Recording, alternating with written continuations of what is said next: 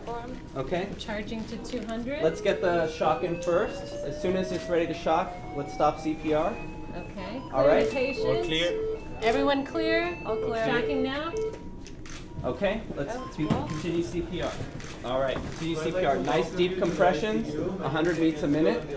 Let's get prepared to manage the airway, please, definitively. Okay. Welcome to the opening of the New York Simulation Center for the Health Sciences, an unprecedented joint venture of the City University of New York and the NYU Langone Medical Center. Does that deserve a big round of applause? Okay, ready to shock. Clear the patient. Everyone clear? All right. Shocking now. Okay, continue CPR, please. We just went through a terrible hurricane. Great management shown by our mayor and his team, but devastation outside of the city. People's lives were taken, lives were ruined. Actually, facilities were just washed away. And we had to be prepared to act decisively to deal with the human element. And I think a facility like this will prepare our people to be nimble and effective, forward-thinking, and aggressive as they confront challenges that inevitably are going to occur. EMS, what do we have? We have a 32-year-old male patient unresponsive, head trauma secondary to debris. Vital signs are BP 180 over 100, heart rate is 84, respiration is 24. This is a unique educational facility which is not only state of the art in terms of the technology, and you'll get a chance to see that firsthand as you go around, but is also one of the first to bring together, importantly, nurses, doctors, medical students, and first responders in a single, collaborative, and multidisciplinary setting. We believe the center will provide an entirely new paradigm for training and educating healthcare professionals. In the past, as some of you know firsthand, healthcare providers were apprentices and learned by seeing one, doing one, teaching one. But thanks to the tremendous advances in technology over the past decade, we are no longer limited to this outdated education model. Hand pushing 200 of propofol in. Piped pressure. I'm going to do piped pressure here. Succinylcholine is going in. The heart has been down for 11 minutes now. Okay, we're working as fast as we can. We'll let you know as soon as it comes in. By bringing together CUNY and NYU Langone, this center represents one of the most successful private-public partnerships in this city. We are proud to be part of this project, and I'm sure it will have a tremendous impact on the education of healthcare providers today and in the future. The patient's intubated. You can make a decision. Okay, skin incision. Retractor, please. Uterine. Pediatrics, please be ready. Fundal pressure, table down. I'm proud of this simulation center, which is the largest and the best urban facility of its kind in the nation. And I am delighted that it will provide training to a broad spectrum of healthcare professionals, including the students that are here with us today. As a resident of Lower Manhattan who was home on September 11, 2001, I am especially pleased that Downtown Hospital will have the ability to utilize this facility to train its emergency response team as well. That local organizations such as Hatsulah and other volunteer ambulance corps will be able to train here, and that nursing students at Borough of Manhattan Community College will also be taking advantage of the training that is provided here. This remarkable simulation center is an outstanding example of two of the greatest qualities of our city, that even when we are facing our darkest days, New Yorkers never give up and will come back stronger than ever. And when government and the private institutions of our city come together in real partnership, they can make incredible things happen.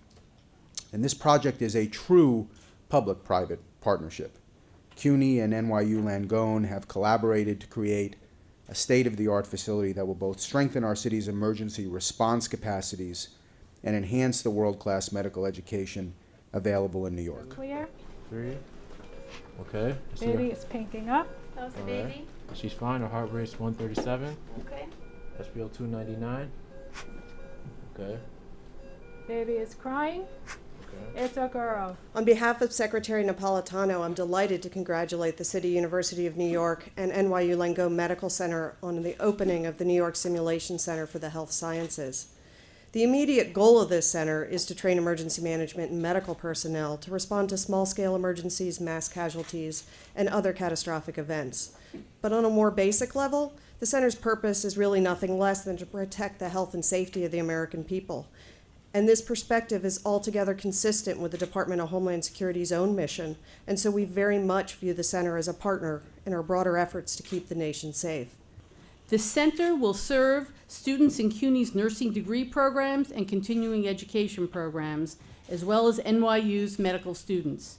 It will also be available to serve those public and private agencies that provide emergency management services and emergency first response workers, such as New York City's Fire Department and the New York City Office of Emergency Management. The center will also be available for training emergency management workers from the Lower Manhattan community groups, businesses, and volunteer ambulance services. In addition, New York Downtown Hospital will use the facilities for decontamination and other emergency training exercises. As you can see, this new center occupies the entire 3rd floor of Bellevue Hospital's C&D building and will be able to serve as a national leader in the simulation training that has become a fundamental component in the training of physicians, nurses, and emergency response workers. And how does this compare in terms of your role and what you're able to do today? I think that this is really beneficial as far as teamwork goes. In order to do it in a setting outside of the hospital, it makes you feel a lot more comfortable and you can gain confidence for the real practical setting. So how many years in medical school have you been in? I'm in my 3rd year medical school. I just started my rotation. Okay. And you've never had a chance to do CPR on a patient? Not on a patient, no. Just in classes and simulations like this. So now you would have been more prepared? Yeah, definitely. It is our belief that the training received at this center will increase the likelihood that any one of us, whether stricken by a heart attack or injured by debris from a bomb, will survive. Having visited many major medical centers in the United States, I can say without hesitation that none can compare to this center in terms of the design and the functionality, in the sophistication of the technology that you'll soon see, in the scope of the programs that are going to be provided, in the expertise of our staff. This is truly an amazing center. Okay. Airways pain, breathing, circulation intact. Let's get an Thinking IV some oxygen pain, and a can I get some monitor. IBM? Dr. Wong, you've identified pain. What do you want to do? Let's get 8 milligrams of morphine. Do you have any allergies, sir? No. So our ABCs have been assessed and are intact. Please do our HEENT exam. Okay. Dr. Hamilton, please do a fast exam of this patient. I'm going to do the morphine Head first. injury. Looking around at this incredible facility, I'm excited by the nursing, allied health, and emergency medical technician students from BMCC who are here. Can I hear a shout from them? There we go. And the amazing BMCC faculty that are here. Yes.